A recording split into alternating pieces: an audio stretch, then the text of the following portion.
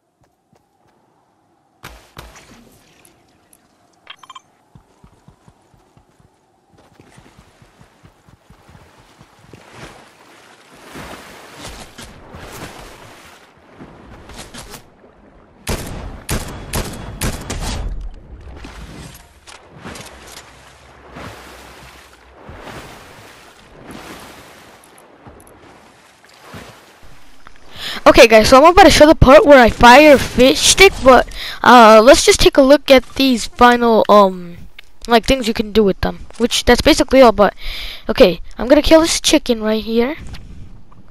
I'm having so much fun with this. I'm really glad that they added this into this. Makes it way easier, cause you can like tell them where to go or just follow you. But for now, I just want fish stick to come inside of the house, and I'm gonna tell him to wait for me while I loot up again. Okay. There's not really much loot in this house, but as soon as I finish looting, I test out the fire button to see if he will like be a NPC or turn friendly. How about you comment down below, guys? Like, what do you think will happen? Will he turn into an NPC? Will he turn friendly, or will he turn evil? I'm about to do this. I just dismissed him, and if you typed NPC, it's correct. I really don't know where to go, cause I just killed these people right now. So I really don't know where he does go, but I think he doesn't go too far. But you just don't have him anymore. But yeah, guys, that's it for this video. Peace out.